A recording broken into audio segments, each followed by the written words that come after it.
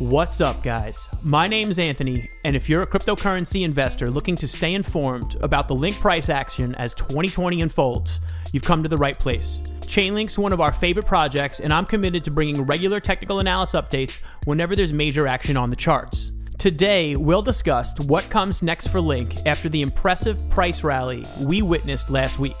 Before we get started, I want to thank all our new and returning subscribers for supporting the channel and explain what we do here. Crypto Ride helps you safely navigate the ups and downs of the cryptocurrency markets through news stories, technical analysis videos like this one, and project reviews. So if you're passionate about Chainlink, crypto investing in general, or just committed to building wealth over time, make sure to subscribe to our channel in the bottom right-hand corner of your screen. Okay, let's get into it. At the time of this recording, the Chainlink price is $2.70.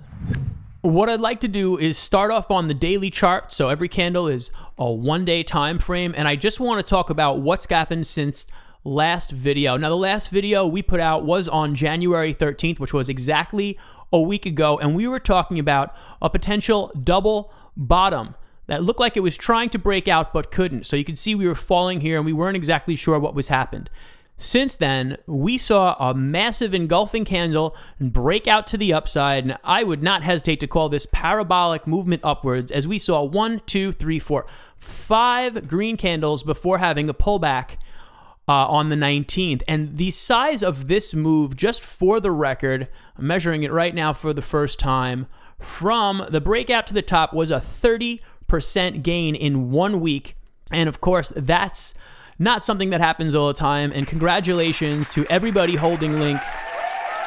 It was amazing. So, like I said, the question remains, what is going on right now? As you can see, these candles are just getting volatile. Look how wide this is. That's a 12% difference just on one day alone. And today you can see we are already experiencing over 7, almost 8% volatility. So the asset is extremely volatile right now, and we have to figure out where this thing is going next. You can see volume spiked big time, as I was hoping it would and mentioned in my last video, and now it's kind of come down. Another thing I want to point out for you is the RSI. Now, on the daily time frame, the relative strength index is currently at 70%, which is in the overbought region. Remember, anything over 70, as you can see, as this purple ends, anything over 70 is considered overbought.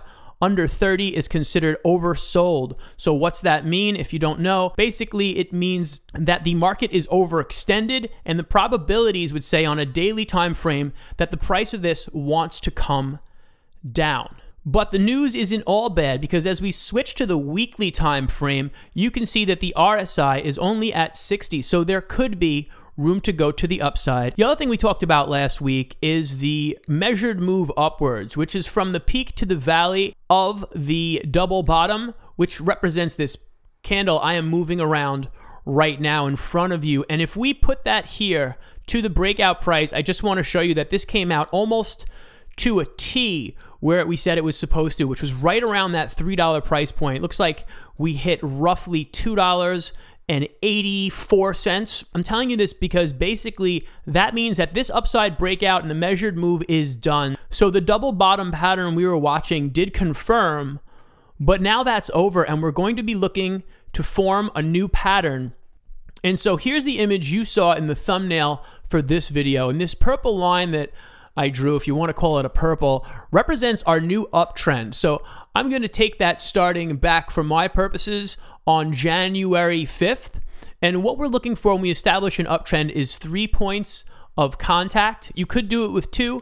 I find them to be more reliable with 3. That's just my personal style. But then you can see we are moving upwards. Price went parabolic, like I said, and now it's pulled back a bit. This is a healthy move. It does not mean that the price is about to crash. Although, as I mentioned in my last video when I talked about the altcoins pumping, the Chainlink futures has just been added to Binance with 75 times leverage. So check out that video. I'll put the link in the top corner up here if you're interested to read more about that. I'm not getting into it now, but I did a deep dive in that video I just put out 2 days ago.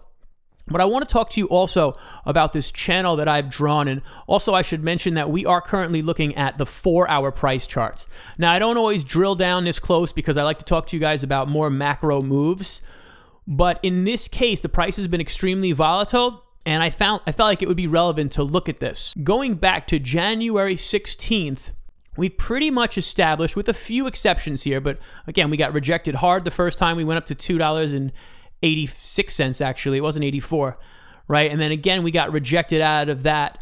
So what's happened more times, 1, 2, 3, 4 times, we've tried to come out at this $2.75 mark. So what I'm doing is I'm calling that the temporary top of the channel that we have established. And this blue line is that. And the bottom, we are looking at $2.55, which also happens to be right around where this uptrend is established. So that to me makes a lot of sense as a point we really need to be watching. So for you guys who don't know technical analysis and you just want to set some alerts on your phone, set an alert at $2.55, set another one at $2.75.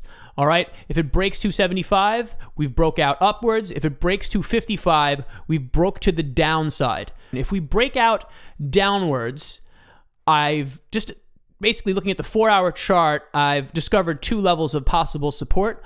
One of them I have marked at $2.49. I tweeted about this last week. That's a level I'm looking to buy. And that's not to say I don't think the price could go way higher in the future, because I'm hoping 3 to 5 years from now, all of these prices will be amazing to buy at. But for me, of course, I'm trying to always maximize my gains. And I've been accumulating Link for about 6 months, so I'm already happy with my position. All right, none of this is financial advice. I'm not making recommendations on when you should buy or shouldn't buy. But let me know in the comments section, what prices are you targeting, just for the record.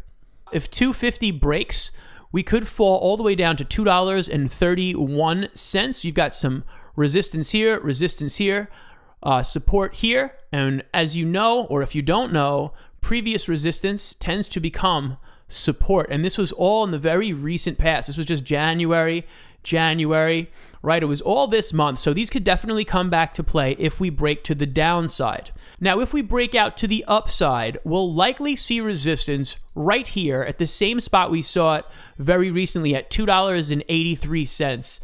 And I can't stress it enough, $2.83 will be a critical level. If we can break out past that, there's not too much resistance. If I scroll out a little bit, you'll see there's really not that much happening in there to get to that $3 price point. Again, we hit that back in November. So really, it's all about $2.85. If we break that, then we should be able to move forward pretty easily and hit that $3 price point. I really want to see that $3 price point, obviously, as I'm sure you probably do too. I found an article I want to share with you. Now, this one relates to Bitcoin. So why am I showing you a Bitcoin article? Because history has shown us that Bitcoin tends to lead these markets. So whenever I'm thinking about Chainlink, I also have to consider, or you also have to consider, Bitcoin. So now it says, Bitcoin finally corrects. Is the surge over? And you know, I think that's the question on everyone's mind. Check this out. Bitcoin's correction has finally come.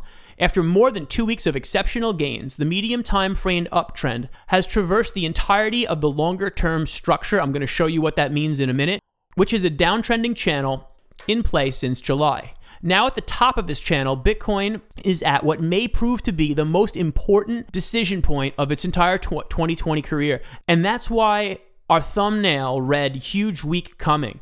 It's not huge in a sense where I think we're going to see a major breakout. It's huge because I think it will be an indicator as to where the price of Bitcoin and the cryptocurrency markets as a whole could head next. So he shows here the Bitcoin 6-month downward channel, right? So this is another one of those channels like the one I just showed you. And what he's saying here is we are at the top and we're trying to break this point. I was looking at the Bitcoin charts myself a little bit, and what I found was $9,200 is where the 200-day moving average sits. So that's the price we just got rejected off of, and that's the price we'll need to rise above to keep this thing going. Now, if you find value in the content, go ahead and like this video. Also, share it with anyone you know investing in Link, as that would really help us to grow the channel. For those of you who are just new here, I'm very committed to doing what I do and really making this channel grow. and I'm committed to bringing you guys quality stuff. So again, subscribe if you haven't already. Enjoy the ride. Never invest more than you can afford to lose, and I'll see you in the next video.